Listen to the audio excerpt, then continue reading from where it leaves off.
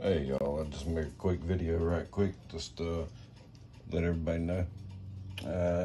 Can't say nothing bad about these hulls. Look, the fiberglass was not busted. It just knocked the paint off, put a little spider crack in one little spot. I've been working on about 30 minutes, 45 minutes, getting it all prepped down. Now I got it all ready.